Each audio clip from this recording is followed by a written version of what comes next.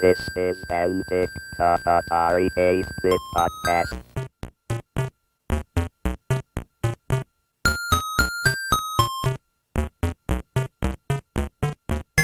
Kathleen O'Brien worked at Shepardson Microsystems, where she wrote the Assembler Editor cartridge and wrote the floating point routines for Atari BASIC.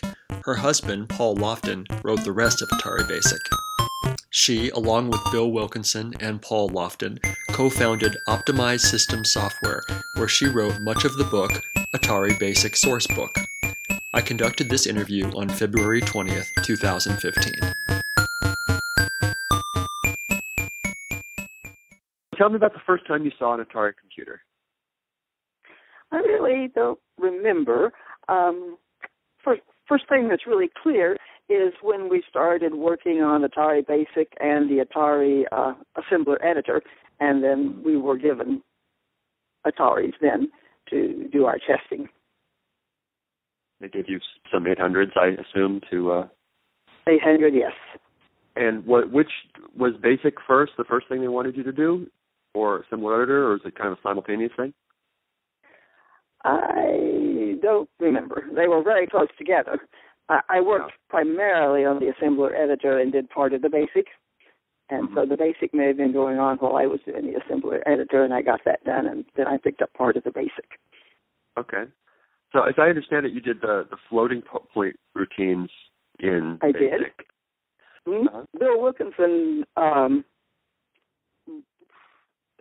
I didn't know how to do floating point, and Bill Wilkinson explained what was needed for floating point, and then I implemented it. Okay. Yeah, I was just curious how that, because Paul did most of the rest of BASIC, right? Yes.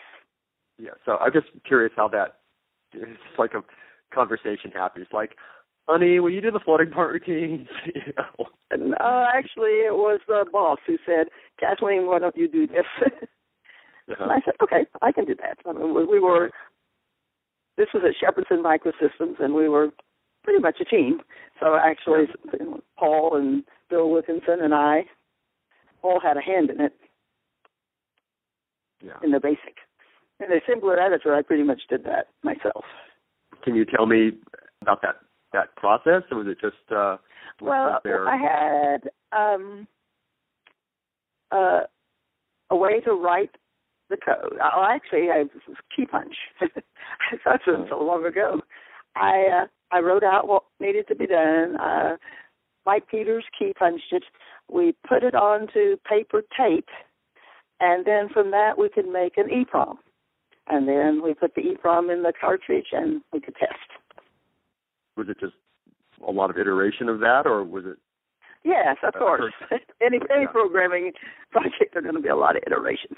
And the way that I like to program is do a little bit and see if that works, and then do a little bit more. So it makes for lots of iterations. Sure.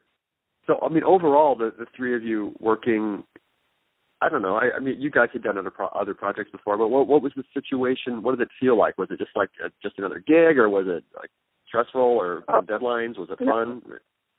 It was fun. I mean, programming is almost always fun for me. So we would, Bill's part was really explaining how floating point was done. And then Paul and I did the coding. And we would work either there or at home till 2 or 3 in the morning and bring our stuff in for Mike to work on. And we'd work a bunch of 12, 14-hour days, and then we'd take off a couple of days and go skiing. And it was a good process. Yeah. Shep was a good boss. We had a lot of fun. Good. We were in one big room. Before the days of everybody being in one room, we were in one room with a couple of other guys, and so there was interaction that way. Uh-huh. Where did you learn computers? I mean, what, college, or did she self-taught, or? Yeah, mostly on the job. I had worked at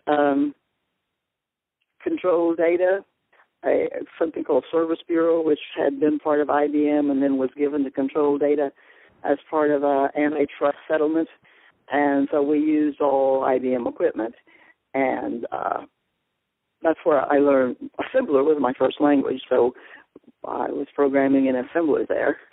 And then when I went to Shepherdson's,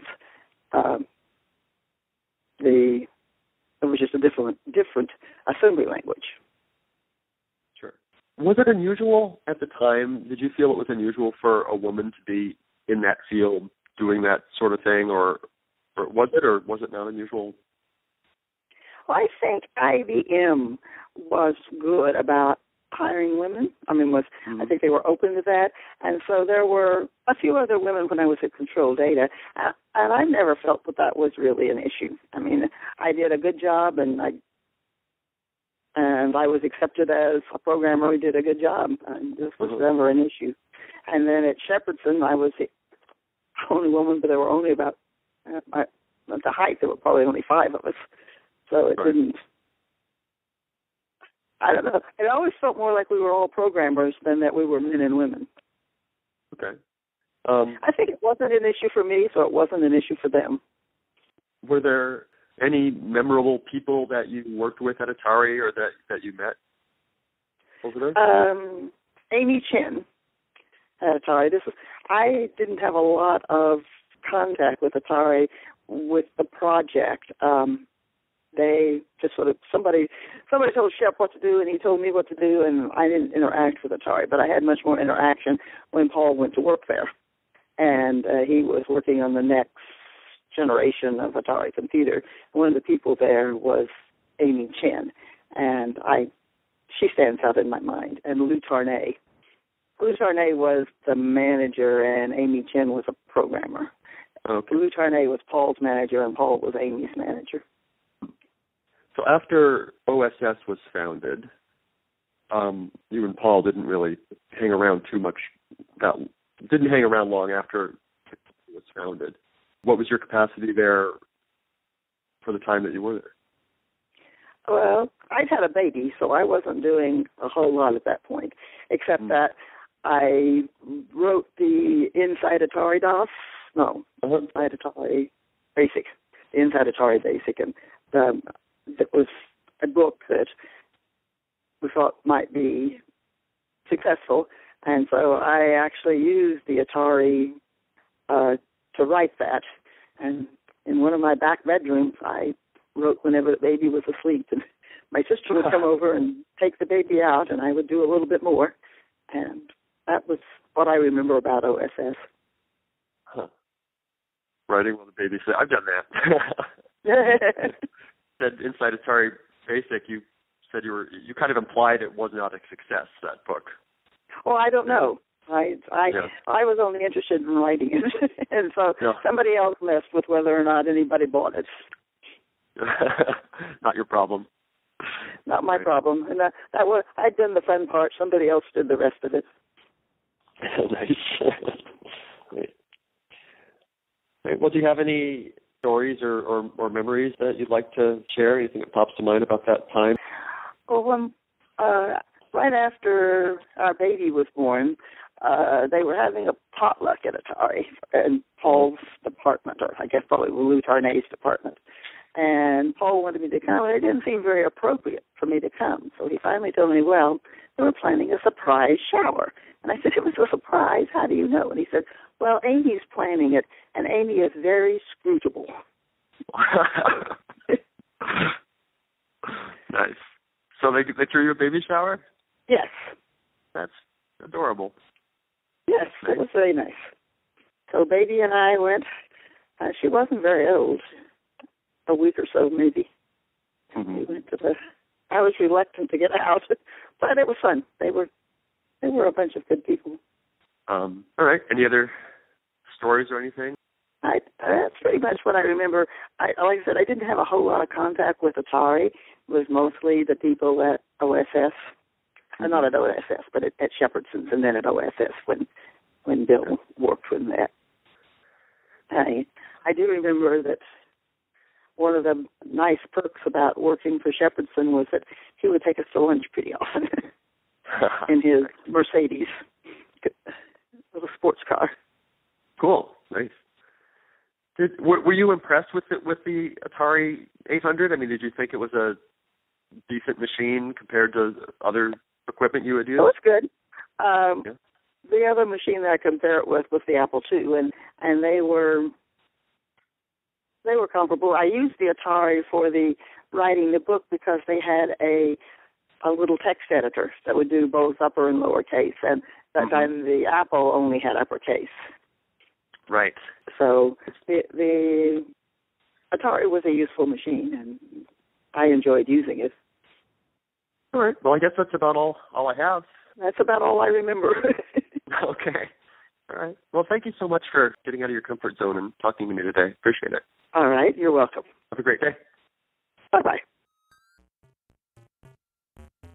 If you enjoy these interviews and would like to contribute something, I encourage you instead to donate to one of our favorite organizations, the Internet Archive, at archive.org. The Internet Archive is a nonprofit digital library with the stated mission of universal access to all knowledge. They've done incredible things to preserve computer history, including hosting thousands of programs in an in-browser Atari emulator, creating the Wayback Machine, and offering full-page scans of countless Atari computer books and magazines. Make your tax-deductible contribution at archive.org/donate.